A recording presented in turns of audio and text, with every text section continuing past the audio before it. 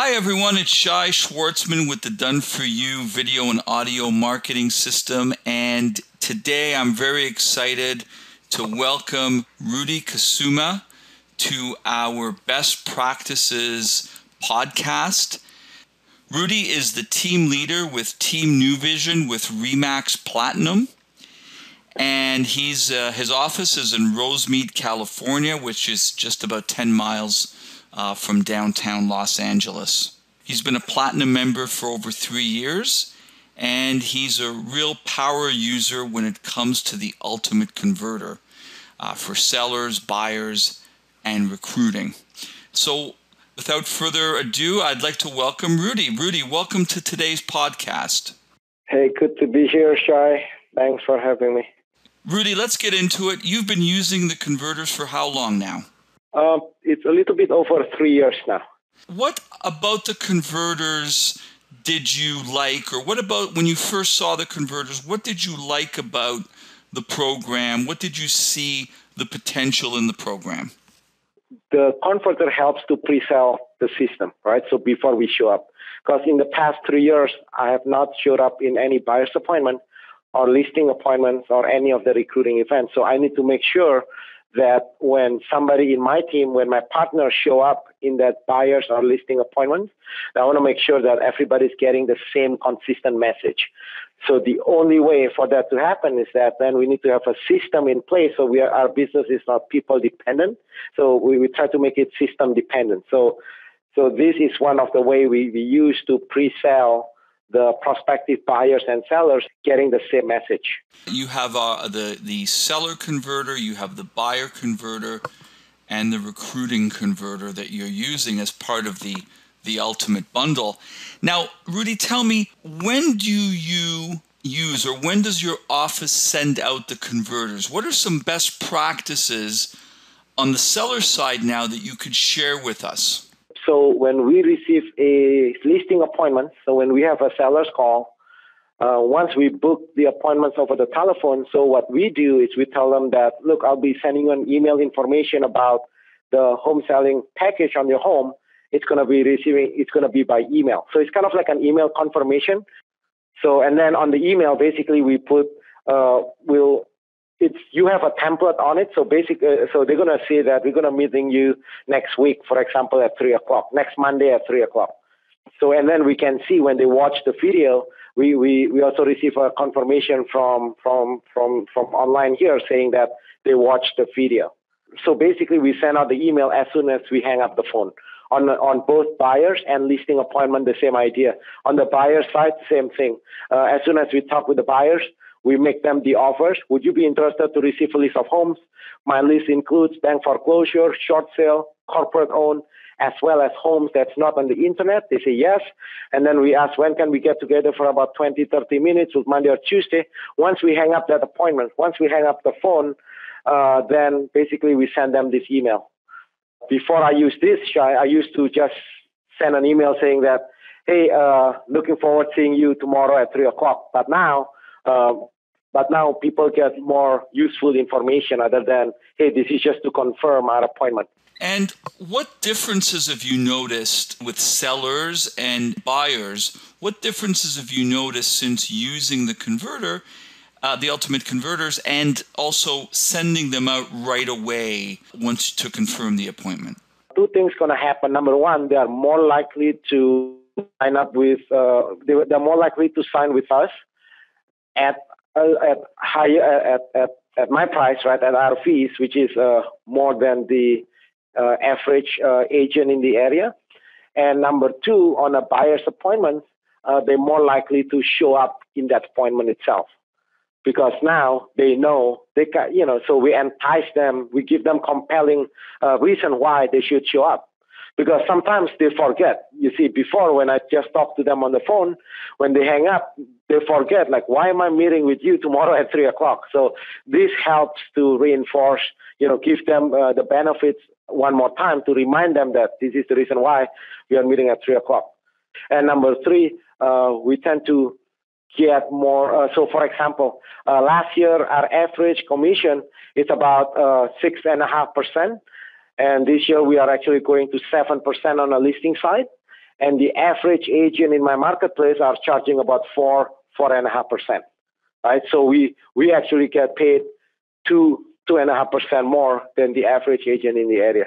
Can you share perhaps some numbers before you use the Ultimate Converter and after? Yeah, we sign 7 out of 10 people that we sign up now. But when I start to use this, that's when I stop showing up in appointments. So I've been using this since day one.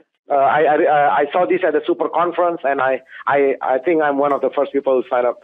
You were, yes, absolutely. You have to ask yourself, do you want to build a business? Do you want to build your team be people dependent or system dependent, right? Because if your team is people dependent, that means you're relying on one or two superstars in your team, then the question that you need to ask yourself is, what if they quit? What if that superstar quit your team right now, tomorrow? Then your whole business collapses, right? So because now you're dependent on that person.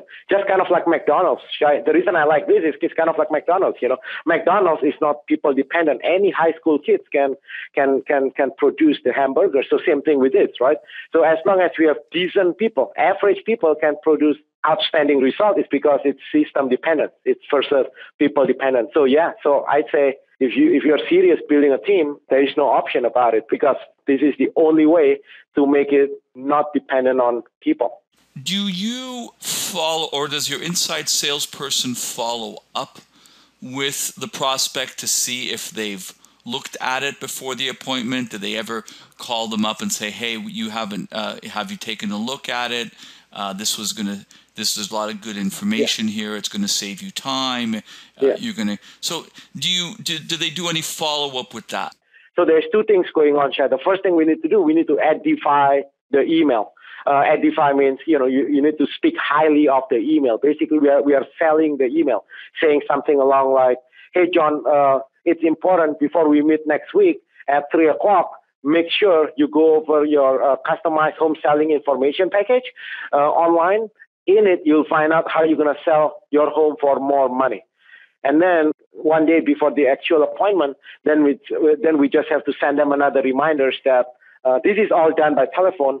When we call them, instead of saying, "Hey, this is just to confirm my appointment tomorrow with you," instead of saying that, we say something like, "Hey, John, I've prepared." So, for example, if it's a buyer's appointment, then I prepared the list of homes. I just want to make sure you're looking at 500,000 to 550 homes in Alhambra and San Gabriel. Oh, by the way, have you had a chance to go over the information that we send you online? Right. So, so we do it twice at the beginning, just right after the phone. We speak highly of we are selling the importance of the package, and then just before the appointments, then again we just have to remind them that, hey, it's important.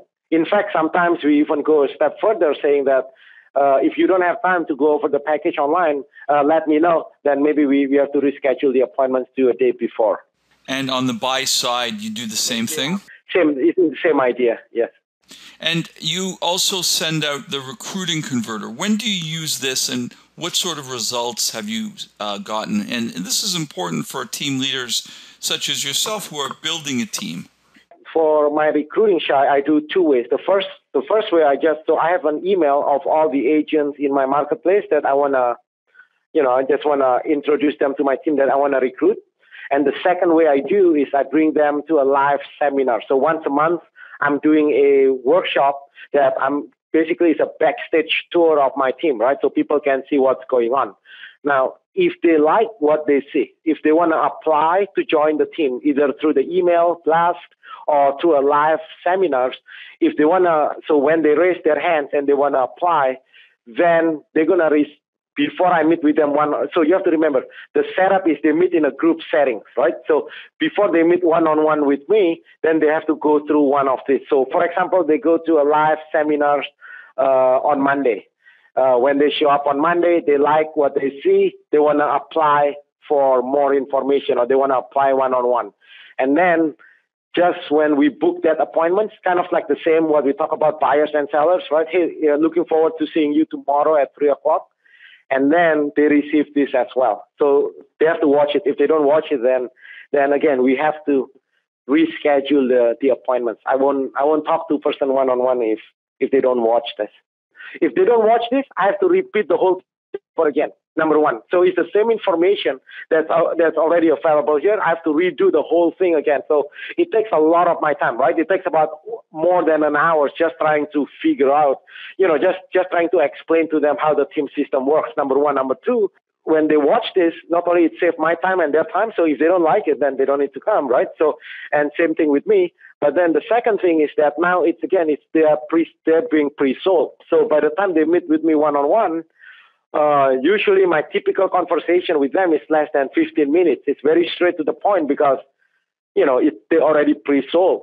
So when they come in, I ask them, have you watched the information? They say yes. And then I simply ask, what's the 3 things that you like the most? So I never actually recruit people. They actually recruit themselves. Basically, they sold. Now, Rudy, as we wind down our podcast, and I appreciate, again, your time today and sharing with us your best practices and your experiences, what are some final thoughts or recommendations that you would make? Well, you have to use it, especially if you truly want to build a business, right, duplicatable, then there is no option. This is a required because, like I mentioned, you want to build a system and you don't want to depend on, you may get lucky. Now you may have 1 or 2 superstars in your team, but you can't do it like that, right? So, for example, in my team now, Shai, we have 25 outside salespeople and we have 3 inside salespeople in the team. So, and I just want to make sure that everybody is sending out the same message. So this is critical. Like there is no option about this. It's a must-have, and I'm glad you keep on improving that. It's part of the system. And it's really something that you would need to implement in order to be successful. Yeah, think about it, right, Shai? If I don't have this, that means I have to be that good. That means every time I meet the buyers or sellers or recruits to join my team, I have to be that good. I have to be a super, I have to be a super good salesman all the time. Versus this way, I know they're getting the same consistent message 24 hours a day, 7 days a week. It's not depending on me, not on my mood, on my weather, or my outside sales team members.